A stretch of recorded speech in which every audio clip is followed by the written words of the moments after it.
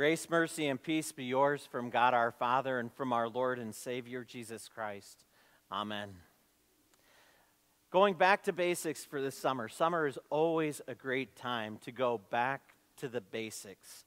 And this summer, as we go back to basics, we look at that theme of generous living and what it means to have our God, who is the most generous of givers, who gave his only Son for us so that we might be his own, how that God who has given us everything that we have, and his generosity drives us then to live generously in this world. The title for this week's message, God is Not Cheap. Does that strike you as just a little stark? God is not cheap. In fact, I was saying in the office, we shouldn't put that so big and bold. It sounds maybe a little wrong. And then I thought to myself, well, Pastor Adolfo picked the sermon series. And he's the one who coined those words. And it's Austin who put those on the cover so big and bold. So I'm not throwing anybody under the bus, of course. Yes, I am. That's it. But it is true, is it not? Our God is not cheap. He loves us lavishly. He provides for us remarkably. And all this he does out of divine fatherly goodness and mercy, so that we might worship him and give thanks to him for all that he has done for us. Our God is not cheap. That phrase really calls into question what our view of God is. Is our God a God of scarcity or a God of abundance? Think about that for a second. When you think about God, and when you think about us as his people living in his grace and who have been given all things through Christ, do you think of God as a God of scarcity or a God of abundance? I can almost hear people saying, well, of course we think God is a God of abundance, but do we live that way? Do our actions and our attitudes betray what we really think of God? Because while it might be easy for us to say that we believe that God is a God of abundance, do we trust him that way in our heart?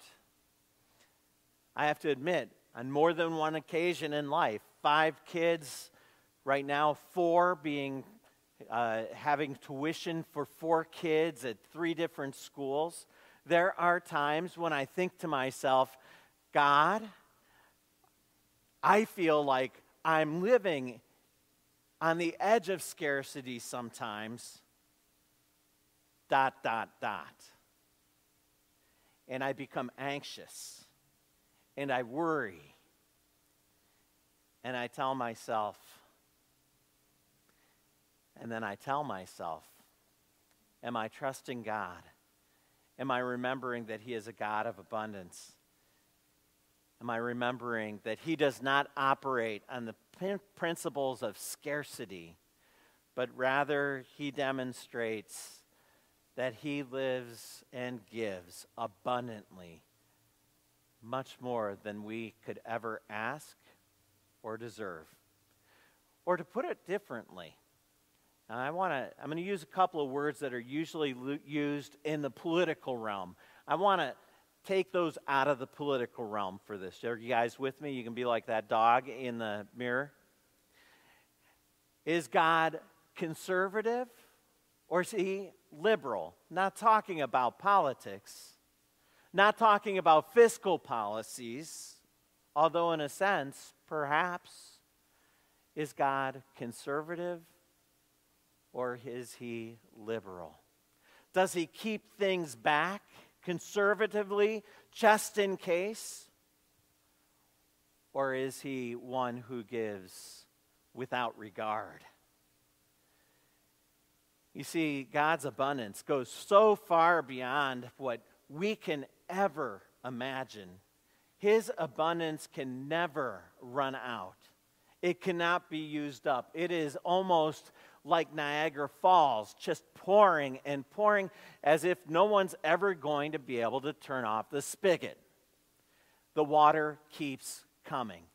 God's abundance flows like that, and such is his abundance that he has given us, that his love has flowed so generously to us, liberally. In fact, God is so reckless in the way that he gives. There's not a person who deserves in any sense God's goodness or his mercy. And yet God gives so generously. And even in those times when we feel like we're experiencing the risk or the threat or real scarcity, yet our God continues to give. For his love never stops flowing. His mercies are new every morning. He sustains us day by day. And he gives us more than we could ever ask or imagine through his goodness and love in his Son, Jesus Christ. God is not cheap. His grace is abundant. And he is the most reckless giver. He does not question what the return on investment is going to be. He simply says, these are the people that I love, and I will spend to the very utmost. And nothing demonstrates that more for us than the cross of Christ. Bible verses that we consider today from Romans chapter 8 are some of my favorite. Perhaps there's some of yours. I remember the first time that I came across Romans chapter 8, verse 28. Maybe you've heard this story before, but I had just broken my arm playing basketball. And after I'd gotten my cast on, the director of Christian education, my family's life was kind of all mixed up. He was as much as a brother or a dad to me that I had at that time. And he wrote on my cast. He was the first to write on the cast. In fact, he was the one who took me to the hospital from middle school to get that arm x-rayed. He wrote Romans 8:28. And as someone who had been confirmed just months before and really much of that time had ignored all the things that the pastors were trying to teach us in confirmation, God had turned the light switch on for me at my confirmation, and I'm just starting to dig into his word to learn what he has said and how abundantly he provides, even in his word, the view, the picture of who he is and all that he has done for us, all he is doing, and all he will do for us. And I remember looking at that Romans 8:28. It's just those words. I remember asking Warren, the director of Christian education, what's that mean? And he said, you're going to have to look it up. And I looked it up, and it read like this. And we know that in all things God works for the good of those who love him, who have been called according to his purpose. Our God, who is a God of abundance, is able to take all things, even the things that are perhaps disappointments, even those things that perhaps are crushing to us. Even he can take the death of his only son and work that together for the good of those who love him, who have been called according to his purpose. And then chapter 8, verse 29 continues. For those God foreknew, he predestined to be conformed to the image of his Son, so that his Son might be the firstborn among many brothers and sisters. And those he predestined, he also called. And those he called, he also justified. And those he justified, he also glorified. What strikes me about each of those verbs, that he predestined, he called, he justified, and glorified us, is that those verbs are all in the past tense. It's a completed action. Because Jesus, who completed everything that was needed for us to become children of God, when he said on the cross, it is finished, it's complete. These things were sealed for us. And so it is as if those actions have been completed, even that we have been glorified with him. And then Paul continues, shall we say in response to these things? If God is for us, who can be against us? No one. He who did not spare his own son, but gave him up for us all, how will he not also, along with him, graciously give us all things? That's a phrase that I find you have to kind of grapple with. How will he not also, along with his son, who he gave for us all, also give us all things? Everything? Everything that I want, God, you're going to give me? All I have to do is make my list? It's like Christmas, right? Well, God is not like Santa Claus. Remember Santa Claus? He sees you when you're sleeping. He knows when you're awake. He knows when you've been bad or good, so be good for goodness sake. Well, that's kind of law, isn't it? You better be good or else. This God is gracious, and so he also does not just give us whatever we want, but he gives us what we need, and he gives us according to his mercy. He gives us generously according to his love, and he has given us abundantly in giving his son. What more could he give that would be of greater value than giving us his son? Our God is not cheap. He knew that it would take that which was most precious to him to make us his own. And so, recklessly, loving us to the end, he gave himself, taking our place, bearing our sin, rising in glory, bringing us peace, giving us joy, an abundance of hope, the power of his love. He who did not spare his own son, but gave him up for us all, how will he not also, along with him, graciously give us all things? And in many ways, in Christ, we possess all things, for we have even the treasures of heaven with our name on them. There's a home prepared for us, a mansion, where Christ has gone ahead of us.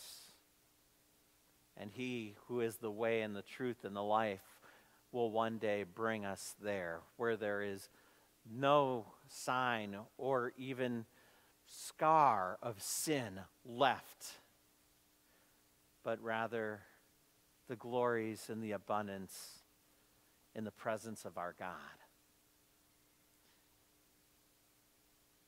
If God is reckless in his generosity, he doesn't just pour out his gifts on you and me so that we can bask in them. But how does God use his gifts in our lives, pouring them into us so abundantly that they overflow? How does God's generosity, which is so reckless, move you and me to be generous as he has been generous with us? You see, just as God did not count the return on investment when he said, I am going to choose you, fill in your name in that blank. He did not say, well, I hope they're going to be good enough. Maybe I'll give something. But he poured out so abundantly his grace on us all. So also, God calls us to live recklessly in demonstrating the love that he has given to us. That with our hearts, our hands, our voices, everything that we are, everything that we have been called to be, everything that he has declared us to be, that we live for him in such a way that we don't count the cost of what the return might be, but rather continue to pour his love upon those who don't deserve it. Just as we who have not deserved it have received his love. We continue to forgive without limit, just as he has forgiven our debt without limit. And he has written that debt off, written it to the account of Christ. And just as he has lavishly given us all that we have in this life, we live not for ourselves, but we see that all that we have has come from our gracious and giving God. And we spend of that lavishly for the sake of his kingdom, to extend his reign. For our Lord Jesus does reign over all. And he desires that hearts would be brought under his reign, that they would experience his graciousness, that they would give glory to him for his goodness, that they would be filled with the riches of his peace, his joy, and his abundant life. In the precious name of Jesus, amen.